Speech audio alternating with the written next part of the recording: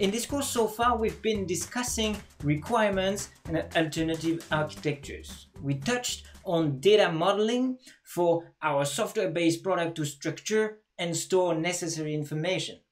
Software design is yet another vast discipline, spanning from the client ID all the way to the written code. As an industrial design engineer, you will certainly take multiple roles in this process. At the forefront, you will map the problem space together with the customers. At a later stage, you might use code to prototype early ideas yourself. And you will orchestrate the development process, connecting the product team together.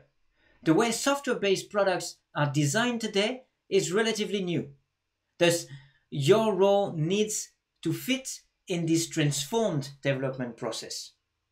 A couple of decades ago, the focus was on completeness. The full list of requirements with extensive documentation were written before starting the product implementation.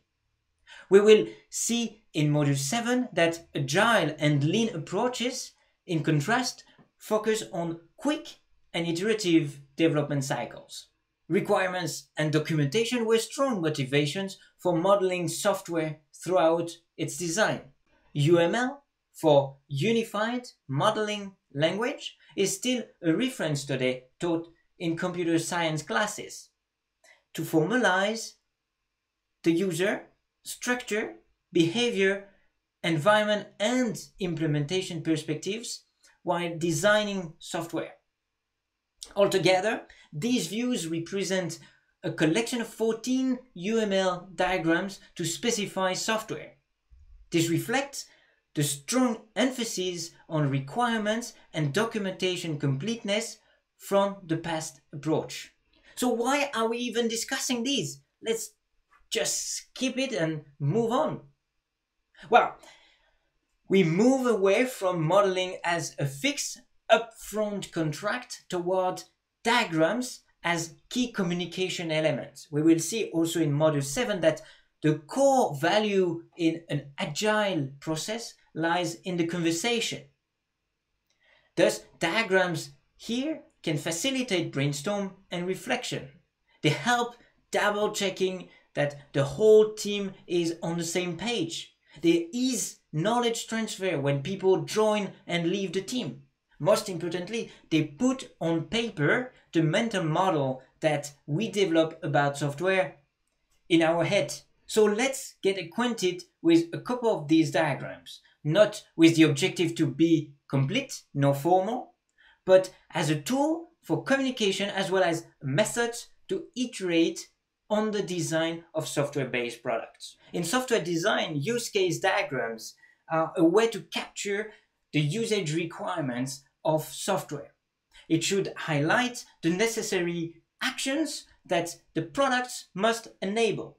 Its description as a list in natural language is a helpful start. Similarly to database modeling, this is a way to surface requirements. Looking back at the doorbell example, a goal could be to enter the house. For this, we need someone at the door willing to enter. This could end with this person being authorized with an open door or declined access, in which case the door would remain closed. Here we have the notion of actors. The primary actors are the one triggering the use case, the visitor for instance. Then the secondary actors are the one playing other roles in the use case. For the doorbell we have the system itself which tries to identify the visitor, to take autonomous action. And here identifying in the demo meant that the person should look surprised. And we have the householder who can decide to interact with the visitor and open the door. Note that the householder can also be in the role of the visitor when coming back home. We mentioned triggers as the primary actors start the use case. For the doorbell, it could be the presence event, for instance, in the street. It can give us two main use cases, such as request access, and unlock the door. A step might have several ways to be completed. This is, for example, the case of the notification, when householders at home can be alerted by the doorbell ringing, or householders on the go can be notified on their phone. You can see that these elements help us get more concrete about our idea of the doorbell. You are probably already thinking that a few elements I mentioned could be argued or clarified, and this is the point. Through the use case, we create a structure to discuss, refine, and align the whole team on what should be the software-based product behavior. Here is the formal look of a use case diagram where you can recognize the actors, the use case in the ellipse, and the boundary of the system. Referring to the earlier discussion of fast and iterative processes, this diagram could very well be a whiteboard drawing like this one, for instance. The key is the explicit and clear communication in a common language without letting formalities be in the way of getting things done. Connecting to computational thinking introduced through the Python programming assignment, the main purpose here is to decompose problems into manageable parts. Small parts can be easily described, brainstormed, but also easily implemented.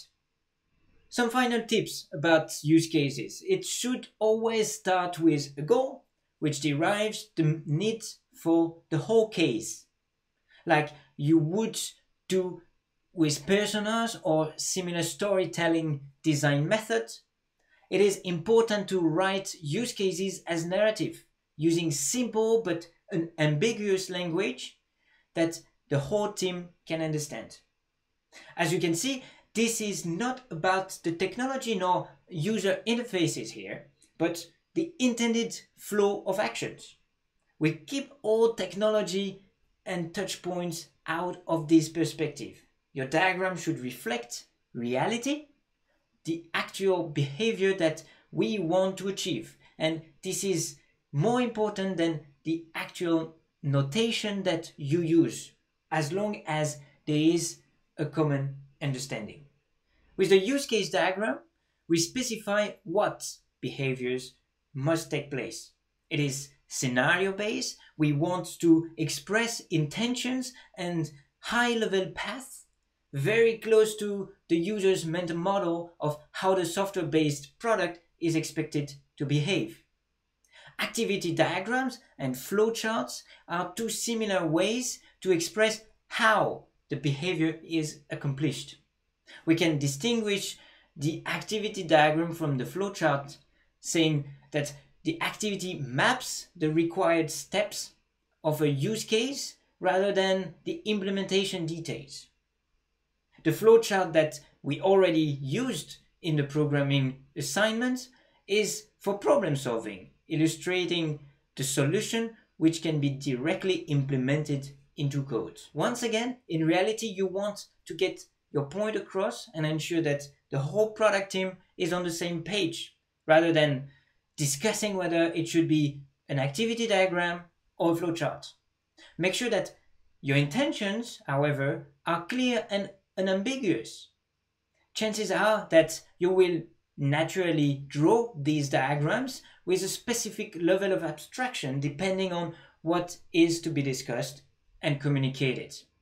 So let's go back to the doorbell. We specified the goal to enter the house.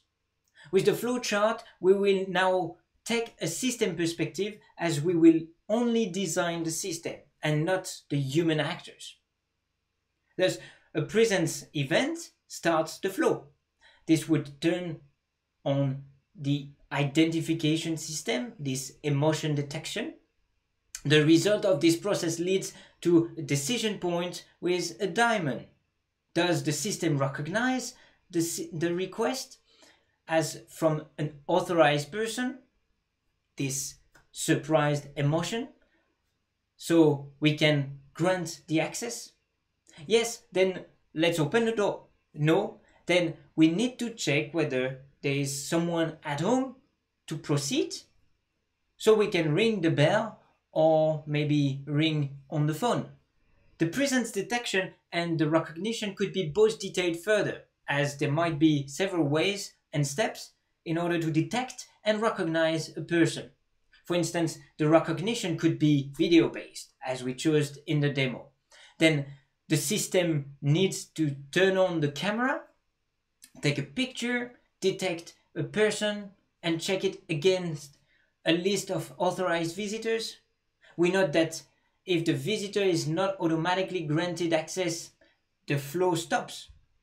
A new flow will start triggered by another event, either the householder pressing the push button to open the door, seeing on the camera that he wants to open to this person, or checking on his phone to act on the notification.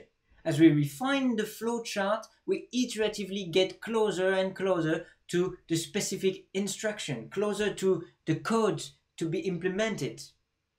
This relates to the decomposition, pattern recognition, and algorithm design of computational thinking.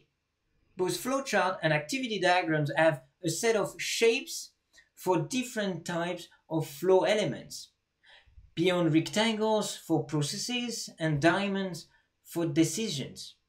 Regardless of these shapes, what is important is your consistency throughout the diagram as well as the abstraction level. We saw in the example that we can zoom into the process to detail further, but on a single flowchart, all elements should be on the same level of abstraction to make it an effective conversation tool. Sometimes the challenge lies more in the sequence of actions between the elements of the system rather than the logic itself. For instance, the motion sensor detecting a presence, turning on the light, turning on the camera, sending a picture, etc. The focus is on the sequence of action. In that case, you might feel more comfortable expressing the behavior of your system in a sequence diagram, which will focus on messages exchanged between participants, the elements of the systems listed in rectangle at the top. The times goes from top to bottom, and the message flows from participants to participants in a timely manner. Transitioning from a storyboard to specification diagrams is a bridge from design to computer engineering. There's a whole list of diagrams and techniques that can be used in software design for this transition. It should create a common ground without ambiguities, and that's the key, across the design and the development team. But it should also facilitate the fast iteration process of software development, as it becomes easy to precisely discuss the changes and impact of alteration on both the design and the implementation. Keywords such as abstractions and events start emerging, which will be the focus of the next video.